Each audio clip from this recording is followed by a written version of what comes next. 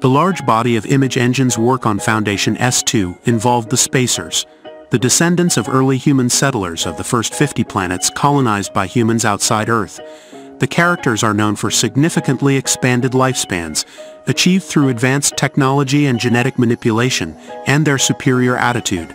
Foundation S2 presents the spacers as godlike beings with glowing eyes and strips of fluorescent circuitry running across their skin. It was up to Image Engine to augment the on-set actors' look to present the spacers as the transmundane superbeings they are. The team created wider and smaller eyes, suit replacements, and negative spaces in their torso area to reveal glimpses of the spacers' inner circuitry. Compositing supervisor at Image Engine adds that the spacers presented one of the most technically complex compositing challenges on Foundation S2. We wanted to show the spacers' alien, slightly removed nature while still selling them as real, believable beings.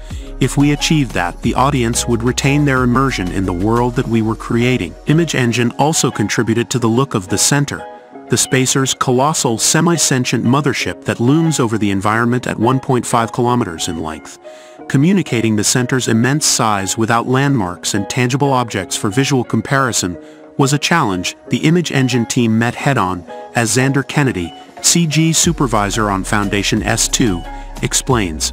Image Engine also created two other ships for Foundation S2, the Whisper ship and the Far Star, the latter being the craft piloted by the master trader Hober Mallow, Dmitry Leonidas.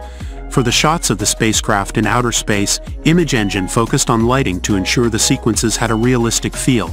Nailing these full CG shots consisted of backlighting the ships and planets, finding the correct amount of bounce lighting, and adding lensing artifacts like highlights, blooming, and lens flares, says Christian. We used SpaceX and NASA photography as a reference to ensure our work looked believable. To rival the center's vast exterior, Image Engine created the alien-like chasm interior, consisting of two enormous parallel walls covered in pulsing diamond patterns that surround a plinth in the center. The creation of this intricate interior began with Image Engine receiving a 3D Previs model from the art department.